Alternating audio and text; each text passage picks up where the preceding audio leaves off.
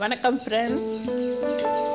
அவன் இல்லாமல், முட்டை இல்லாமல், மைதா மாவு இல்லாமல், பேக்கிங் பவுடர் இல்லாமல் கேக் பண்ண முடியுமே. அதுதான் இப்போ ராஜிசிவம்ஸ் கிச்சனில் பார்க்க போகிறோம். பார்க்கறதுக்கு முன்னாடி என் சேனலுக்கு ஃபஸ்ட் டைம் வர்றவங்க சப்ஸ்கிரைப் பண்ணிவிட்டு அந்த பெல் பட்டனையும் கிளிக் பண்ணிவிடுங்க. இப்போ வாங்க எப்படி பண்ணலான்னு பார்க்கலாம். அதுக்கு நான் எப்பவும் போல் தோசை இட்லிக்கு அரைச்சிட்டு அந்த மாவை உப்பு போடாமல் 2 கப் எடுத்து வச்சிட்டேன். 2 கப் தான்.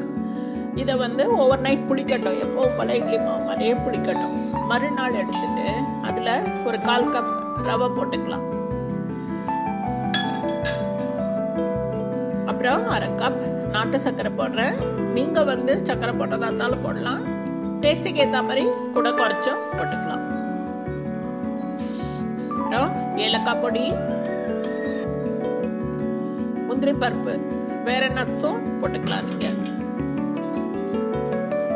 நல்லா மிக்ஸ் பண்ணிடுவோம்.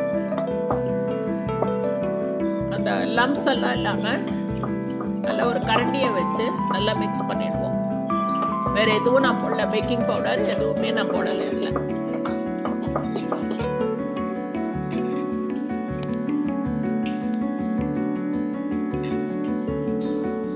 நான் அவன் இல்லாமல் தான் பேக் பண்ண போகிறேன்.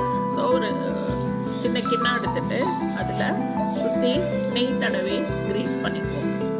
இப்போ இந்த மிக்ஸ் பண்ணி வச்ச மாவை இதில் அப்படியே ட்ரான்ஸ்ஃபர் பண்ணிடலாம். திக்னஸ் பாருங்கள் எப்படி இருக்குன்னு. இப்போ லெவல் பண்ணிடுவோம். இன்னொரு ஸ்பூனை வச்சு லெவல் பண்ண வேண்டாம். இப்போ ஒரு வானொலி அடுப்பில் போட்டுட்டு ஒரு 5 மினிட்ஸ் சூடாகட்டும். அதுக்கப்புறம் ஒரு சின்ன தட்டோ இல்லை ஒரு ஸ்டாண்டோ போட்டு அதுக்குள்ளே இந்த கேக் மாவை உள்ளே வச்சு மூடிடலாம்.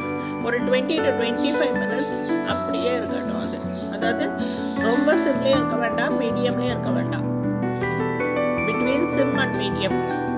ஒரு 25 நிமிஷம் கழிச்சு எடுத்து பார்த்தீங்கன்னா, ஒரு டூத் பிக் வச்சு குத்தி பார்த்தீங்கன்னா தெரியும், ரொம்ப நல்லா வெந்திருக்கும். அடுப்புலேருந்து எடுத்து வச்சுட்டு கொஞ்ச நேரம் ஆற விட்டுங்க. நல்லாவே ஆறட்டும். நல்லா ஆறட்டும். ஆறினப்புறம் இதை கேக்கை எடுத்துக்கலாம். இந்த ஓரத்தெல்லாம் ஒரு கத்தியை வச்சு லேசாக அப்படியே லூஸ் பண்ணி விட்டுட்டு ஒரு தட்டில் அப்படியே கவுத்தரலாம். பார்த்தீங்கன்னா நல்லா மேலே தட்டிங்கன்னா ஜம்முன்னு கேக் வந்துடும். இதெல்லாம் ஆறி போன அப்புறம் செய்யணும். அடுப்புலேருந்து எடுத்துட்டு ஆறட்டும். அதுக்கப்புறம் இந்த மாதிரி செஞ்சு கேக் சர்வ் பண்ணலாம். நீங்களும் பண்ணி பார்த்துட்டு எனக்கு எப்படி வந்ததுன்னு சொல்லுங்கள் அவசியம். ஓகே, தேங்க்யூ ஃபார் வாட்சிங்.